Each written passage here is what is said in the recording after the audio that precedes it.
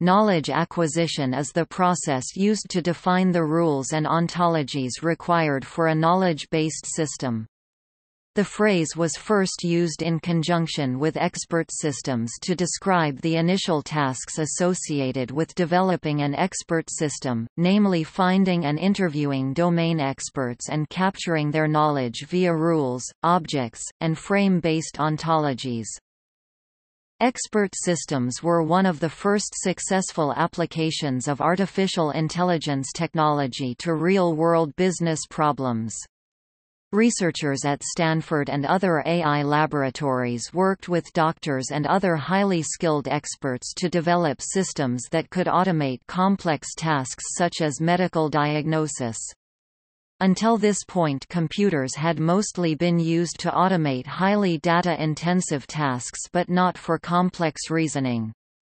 Technologies such as inference engines allowed developers for the first time to tackle more complex problems. As expert systems scaled up from demonstration prototypes to industrial strength applications, it was soon realized that the acquisition of domain expert knowledge was one of, if not the most critical task in the knowledge engineering process.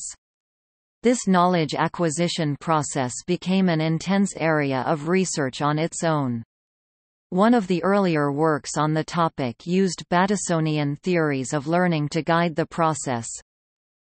One approach to knowledge acquisition investigated was to use natural language parsing and generation to facilitate knowledge acquisition.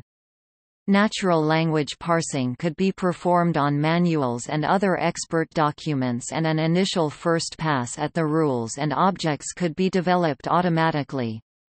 Text generation was also extremely useful in generating explanations for system behavior. This greatly facilitated the development and maintenance of expert systems. A more recent approach to knowledge acquisition is a reuse-based approach.